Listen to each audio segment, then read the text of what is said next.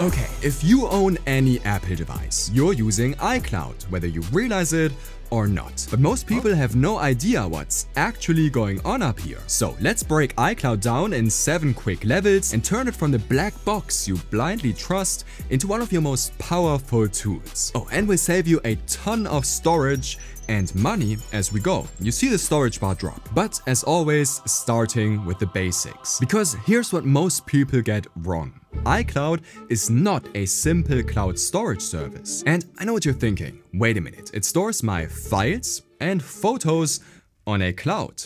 And you'd be right, but it's not the main point of iCloud and not even its best feature. You see, let's compare it to a simple cloud service like Dropbox. They let you store and share your files and documents.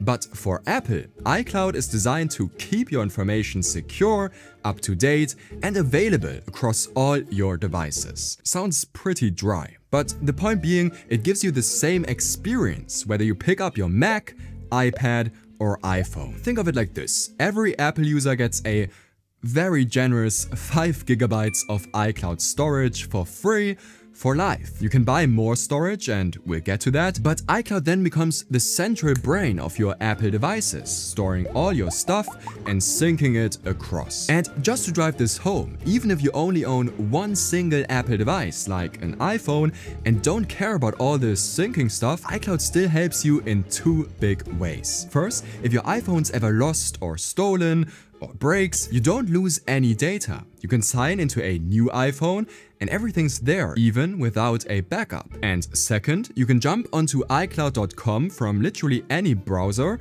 on any device and still access your Apple apps. We'll save that for level 6 though, because there's way more hiding here than most people think. And on the same note, there's a lot more hiding in your iCloud than you might think, plus a lot of useless stuff that's quietly eating up your precious storage. Let's check it out in the Settings app on Mac, iPhone or iPad by tapping your name, iCloud, and then saved to iCloud. And sure, we'll get to the elephant in the room in a sec, so iCloud Photos and Drive, but there's so much more here. You see, all of Apple's baked-in apps sync your content, not just your files and photos, but also contacts, reminders, or even stuff like Apple Pay transactions, Safari history, and health data. Plus, most third-party apps also tap into your iCloud to back up and store your data. Now, you can prevent any app from syncing here, but just for instance, if we do this with a Contacts app, my iPhone will keep a local copy, but any new contact I add won't show up on my Mac or iPad anymore. What's more, some of iCloud's best features are the ones you barely notice. If I add a password on my Mac, my iPhone instantly knows about it and can fill it out. If I go on a website on my iPhone, it's also in my Mac's Safari history. Plus, with iCloud tabs, I can jump into any website on my iPhone that's already open on my Mac. You get the idea. But here's the kicker. This overview hides a ton of stuff quietly eating up your iCloud storage. If we go back and tap the storage bar, we see every app that still has data sitting in iCloud, and for me, that list is full of apps I haven't opened in years that are not even on my iPhone anymore. So this is by far the easiest place to free up some storage fast.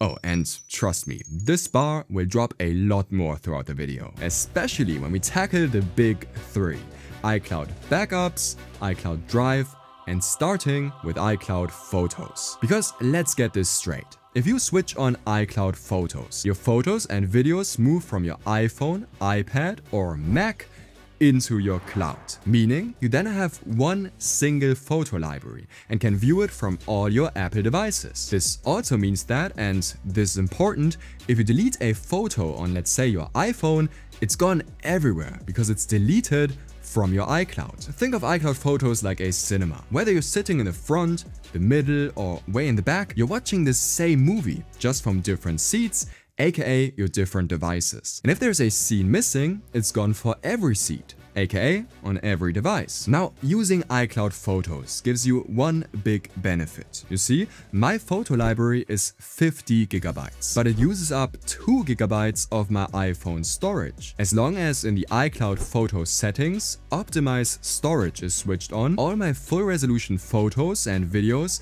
live in iCloud, but my iPhone just shows lightweight previews. The second I tap a photo or want to share it, it downloads the full resolution file and later automatically uploads it again to the cloud to free up space on my iPhone. And this is where it gets fun, because Photos is where we can really free up that iCloud storage. Back in iCloud Photos settings, there's a Manage Storage button to help us. Here we can review photos and videos sorted by file size, clear out years of random chat screenshots we don't need anymore. Plus, what's easiest is automatically merging any duplicates photos found in your library. And here's the thing, once iCloud Photos clicks, iCloud Drive suddenly makes perfect sense. It's basically documents and files instead of just photos. On iPad and iPhone, you can get to your iCloud Drive through the Files app. On Mac, it's the Finder. So check this out, instead of saving a PDF to my Mac storage, we can save it to a folder I've created in iCloud, and we can see that it instantly starts uploading. Switching over to my iPhone, we can then find it in the Files app. I can annotate the PDF here, and my edits directly sync to my Mac, because it's all in one single location on my iCloud. And because we're using iCloud and not the Mac's internal storage, in the iCloud Drive settings, we can check Optimize Storage. The point being, just like with photos, we can store more documents than the Mac has internal storage. Files you haven't opened in a while get offloaded to iCloud automatically and download to your Mac when you need them. We can also do this manually. Just right-click any file and choose Keep Downloaded to force it to stay on your Mac, and remove download to free up space again. The file itself stays in iCloud. Just keep in mind, if you delete your file here, it's gone everywhere. At this point, your apps, photos, and files all live in iCloud. So you might be thinking, why does iCloud Backup even exist? I mean, you probably already know that your iPhone or iPad can automatically back up to iCloud if you switch it on in the settings. And those backups are big. I mean, just for instance, for my iPhone, it's 4 gigs, and on my iPad, and we've used up 7 gigabytes of iCloud storage. Now, to make this even more confusing, iCloud Backup does not include your photos or your iCloud Drive files. But again, that's because those already live in iCloud on their own. What iCloud Backup does is save the current state of everything that's on your iPhone or iPad. So things like your messages, notes, call history, or Safari data. Plus all the stuff you'd hate to set up again. Your home screen layout, lock screen, wallpapers, settings, basically everything that makes your iPhone feel like your iPhone. The point being, if you buy a new one, you just restore the latest backup and you feel right at home. Though let's pull up that storage bar again, because here we can save a lot of space. Your current iPhone doesn't just keep stacking up backups, it always overwrites the previous one. But old devices don't disappear. So if you've had an iPhone years ago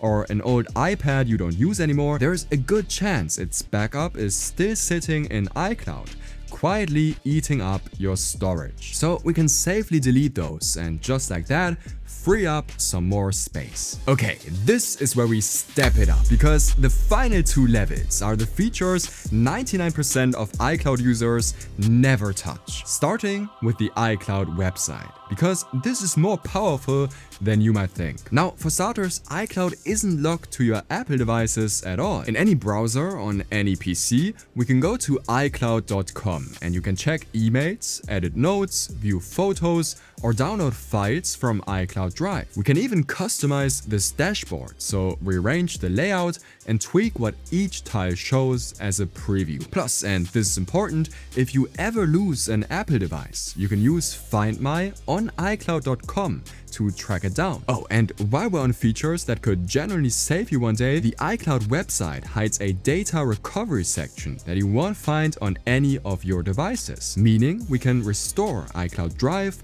bookmarks, contacts, or calendars to any previous version. But here's the hard truth. I mentioned earlier that Apple gifts us 5 gigs of iCloud storage for free. But if you actually use iCloud like it's intended, 5 gigs disappears faster than my New Year's resolutions.